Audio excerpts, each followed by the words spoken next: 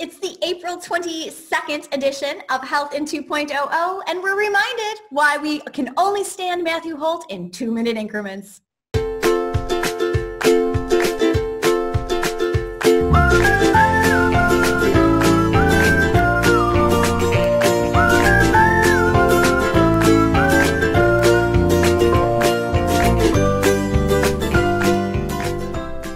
Jessica, did you get enough relaxation in on 420? Because clearly the microdosing level is that you've been doing well things has not been enough to cope with me. What have I done? What have I done? No, you're like, let's go, let's go. I just said to you, the last thing we said before this camera rolled was, I can't stand you right now. And you said, as opposed to any other time. And I said, all right, can I change the topic? We've had real numbers out about HCA. You're an expert in this stuff. It went down, right? 30% down in revenue or something? No, even like, okay, so yeah, their revenue went down 30%, and it said their profit margin went down 25%, but they still made like $26 million in profit. Didn't they get like $700 million more from the government than they actually needed? They're like Shake Shack? Yeah, okay. They're like Shake Shack. They should give the money back. They should give the money back because Medicare was paying them more money as well. It's outright. Like, is it possible you have two small business owners on the line here who have got their PPP funding?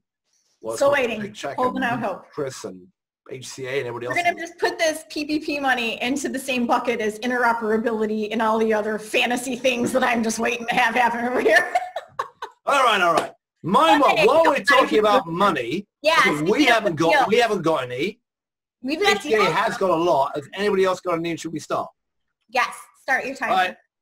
Here we go. Ready? Who has got money starting? Oh my God, everybody has the weirdest name too on this list. It's the weirdly named list. Go. It's not. Here it goes. Aledade gets 64 million. What does this do again? Did I say it right? No, Aledade. Aledade. Okay, whatever the hell it's called. This is like, 200 million or so gone into this. This is Farzad Mostashari, the man with the bow tie, used to be ANC director. And it's a organization that sets up ACOs for independent physician practices and done pretty well. Although Rushika Fanopoulos from IORA had a big fight with them last year about whether or not they really did what they said they were going to do or not. But they've had a lot of publicity, seems to have done well, got good numbers out of those, and been doing a lot of stuff around COVID-19, including helping convert all those practices to telemedicine very quickly. Whether it's worth that amount of money, I don't know, because that valuation must be several hundred million now, and it's going to be tough for them to keep going. But I like the model. All right.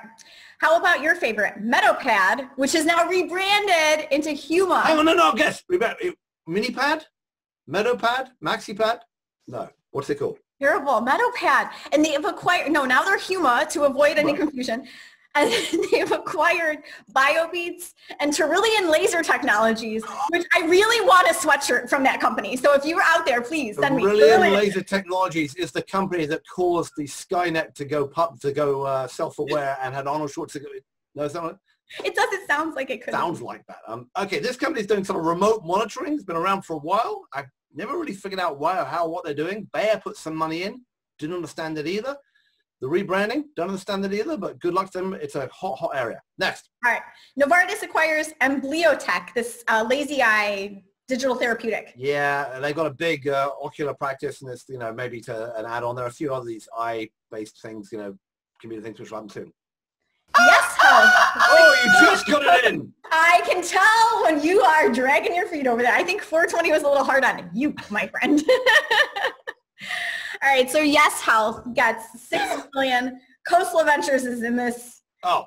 I'm going to have to, everybody who's watching, settle in. All right, go. Guaranteed success. So it's another, it's yet another, $6 million, yet another different, we can put you on a diet and have coaches bully you program, which is basically, who else has got one? Well, Amada and Lavonga have both got one. Then there's a whole bunch of other people got one. If you go to their big pimp is that Blue Shield and Solera, which is it Solera that runs the Blue Shield? Did you just say their big pimp? The thing they're talking about, the thing they are pimping in their press release is that Blue Shield has selected them for their Wellvolution program. I've been through that program. You get to choose from about 500 different, put you on a diet, shout at you, put you on a weight scale programs. There's a company called Weight Watchers and a few there's 8 million of these people. Why they're going to do well and not others, I don't know, but I'm sure they're a very good company and maybe they'll make it. And, every company Coast has ever invested in has been a massive success. All right. We're past our 2 minutes by a long way. I shouldn't accept it. I'm sure it's a great... Come on. Go on what? If we're done. I was waiting for you to finish. I think you've sufficiently... I want to finish by... I know that you gave a couple of talks today online, and one of them, or giving a couple of talks, one of them was in some part, you've been defining digital health. No, you haven't been. You've been laughing at other people's definitions of digital health.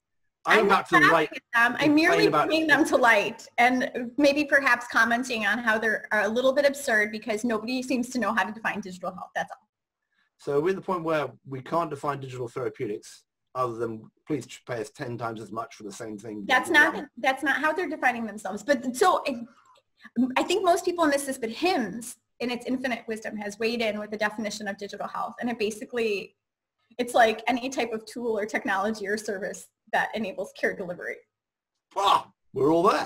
I think me and my Excel spreadsheet are gonna wield the awesome power of something. No, you can't tease. You've got to tell us what does the WHO do other than let the dogs out? The World Health Organization has also defined digital health, and they have gone all the way back. In order to do this, they had to take like a running start all the way back in like 1994 with e-health.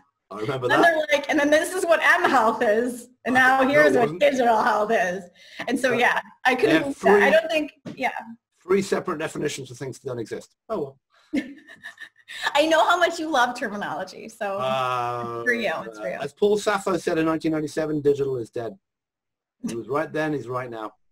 I like whatever tweet I saw that said today that data is the new oil. Yes, you can buy it for -30. They will pay you to take their data away in Oklahoma City or wherever. Depends on how you feel about COVID-19 tracker technology, I guess. Actually, on the oil front, I want to say one thing. So I put out a tweet last night. I found that when I became a futurist in like 1992, they tend to do a futurist training school. Well, they don't really, but they taught you about it.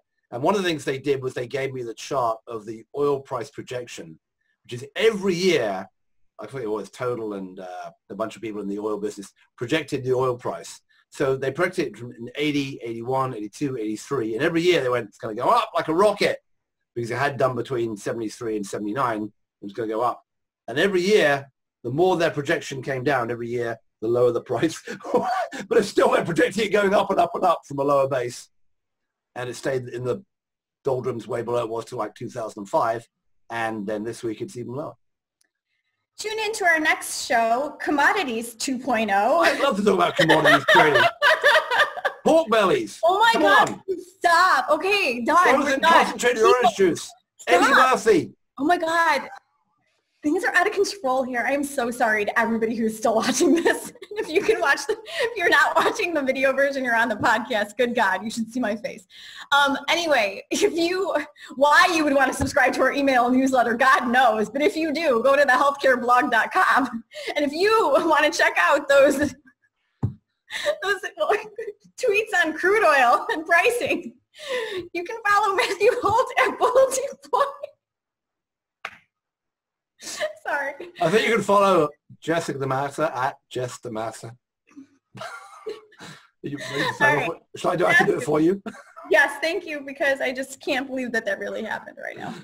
Commodities in 2.00. Tune in next time. We'll see you guys soon. The next episode of Health in 2.00.